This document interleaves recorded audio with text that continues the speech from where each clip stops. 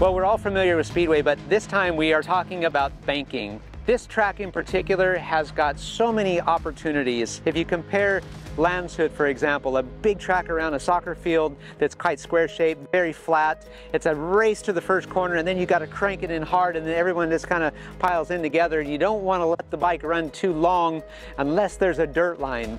But you come to a track like Torun, for example, banking becomes a whole nother story.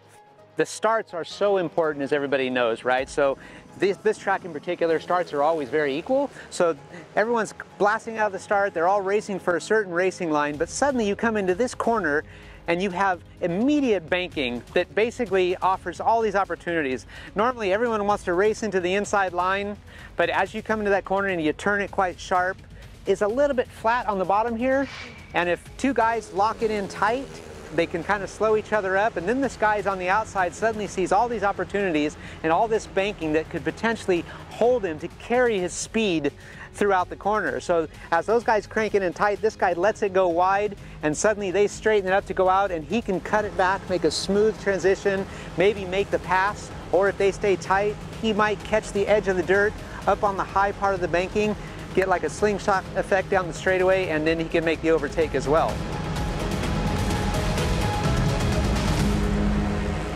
You can build momentum, carry momentum, and everything when you have these kind of conditions.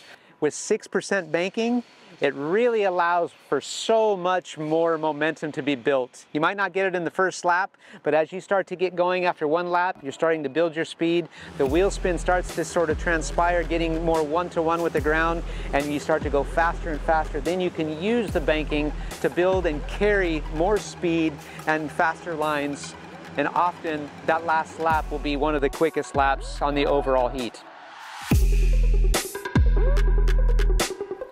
Using the banking is not that easy for every rider. Some riders are better than others, and one rider in particular will be the hometown rider here, which is Robert Lambert. He knows this track so well, and he will know it right from the first heat. There's going to be other riders that it might take them 2 or 3 heats to figure it out, and by that time, hopefully Rob's already checked out, got his points, and he's going faster than everyone else.